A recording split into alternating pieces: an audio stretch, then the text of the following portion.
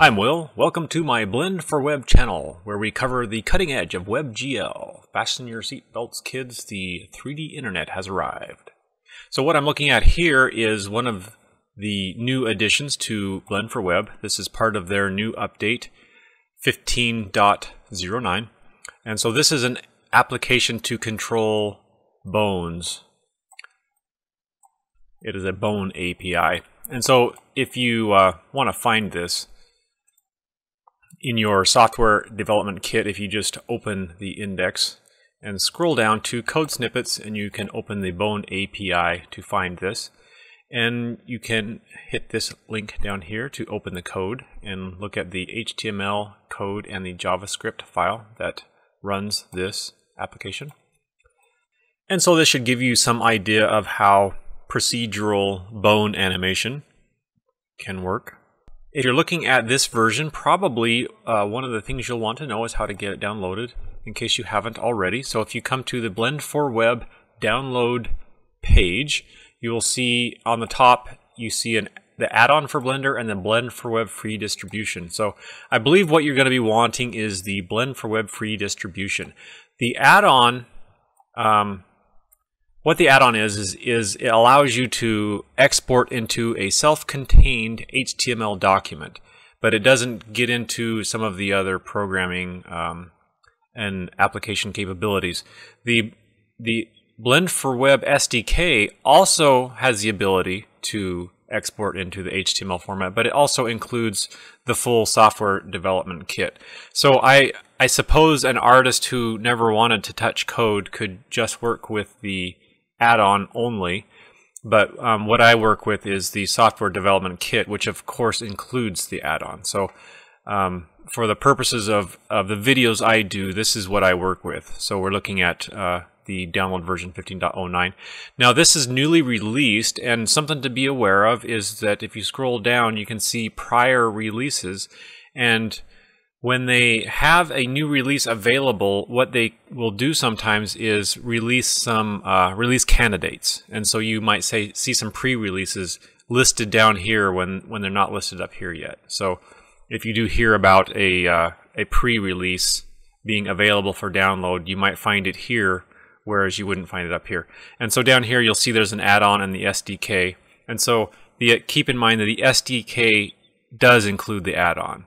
So that's not real obvious just from looking at the links. So what I work with is the SDK, and it's the free version. So that's why it says free.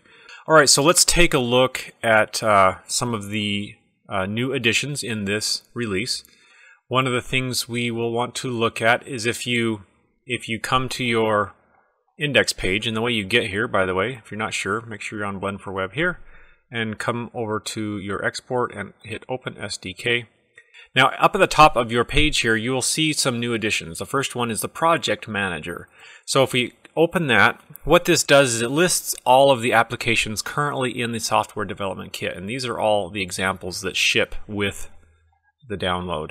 And what this is for organizing your applications. And so you'll probably be wanting to add your own. So we'll use this link right here to add our own project, and we'll type new, and we'll just type in we'll just call this my new project. And I'm just going to go ahead and make that the title as well. And I don't think I need an author at this point. So we'll go ahead and we'll create our application starter files, which would not really be necessary if all you're going to do is the HTML export. Create scene starter files, I think ditto for that.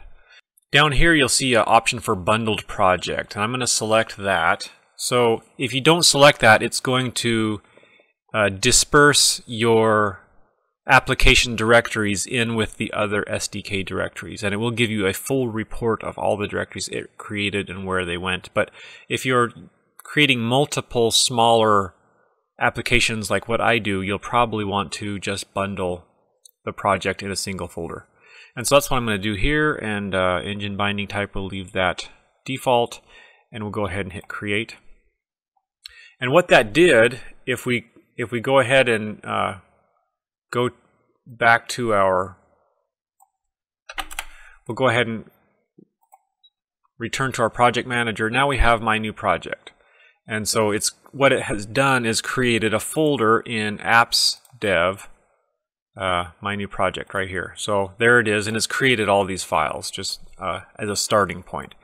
Now, one thing I wanted to show you, one ability this has, is to convert media file types. So for example, if I put an OGG file in here and I needed it to be converted to an MP4 file, with the OGG and the MP4, I believe I can cover the majority of all browsers, and it applies to video files as well. So if you look over here, on the right hand side, we have a convert resources option. So I'm going to go ahead and click convert resources, and it converts the resources from one to the other. So I think it basically looks at what you've got and says, okay, well, you've got these file types, but in order to cover the browsers, you're going to need these file types. And so it went ahead and took my OGG file and converted it to an MP4 file. And I believe it would do it the reverse. Let's just do a little experiment here and find out. So let's hit delete. Let's delete that one. Let's try renaming that. water1.mp4. And we'll go ahead and... So let's try converting resources again. And resources converted. And okay, so now it has taken my MP4 and converted it to an OGG. So it'll do the conversion either direction. It'll just look at what you've got and determine what you need and make the conversion all for you. So that is super convenient. It's a great addition to the SDK. The other thing to look at from the index file here is the WebGL report. So that's going to be up here at the top. If you just click on that, it's just going to look at your browser and tell you how it complies with WebGL. So I believe what you could do if you wanted to check this on some other browsers. So if I look here, this is going to be in deploy WebGL report. So if I go to Blend4Web, deploy WebGL report, and here's the index file, and I can hit open with, let's try the Microsoft Edge, and there's the Microsoft Edge report, and it will give you the details for Microsoft Edge. One thing you should be aware of is how to find the release notes. That's one thing you need to look at when a new release comes out. So to find the release notes, open your SDK and just go to the user manual and just read. And on the left side is an index, and we're going to scroll down to the bottom, and there you will find the release notes.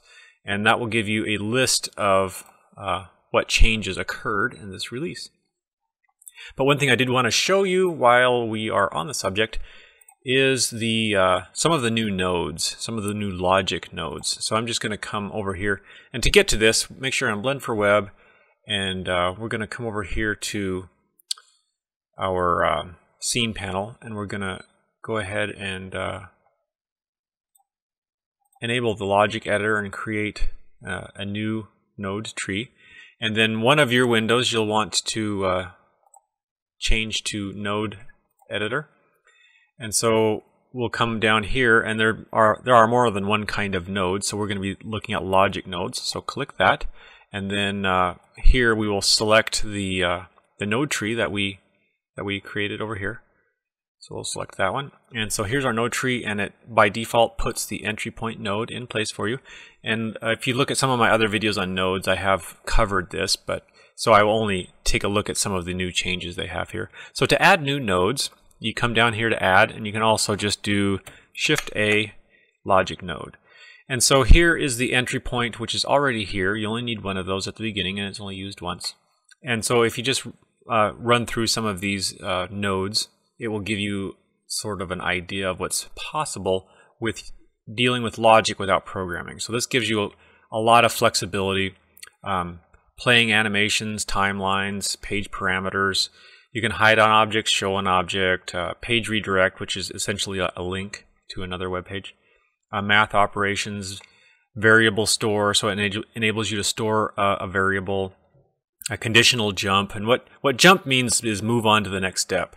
So for example, what a conditional jump would do is it would take, it would come from wherever your input was, and it would use the operator that you chose, equal, greater, or less than, and then you would have greater, if this number is greater than that number, then if you get a true, it goes one direction. If you get a false, it goes another direction. So that gives you kind of an idea of some of the abilities we have here. Select and play animation, app shape key. So that enables you to change the mesh shape or do mesh animation. So yeah, we'll definitely have to do a video on just these, just to cover that. Okay, folks, this is awesome. It's open source and it's the future. So I encourage you to come join me on the Blend4Web forums where we can talk about it. And as always, check for useful links in the description.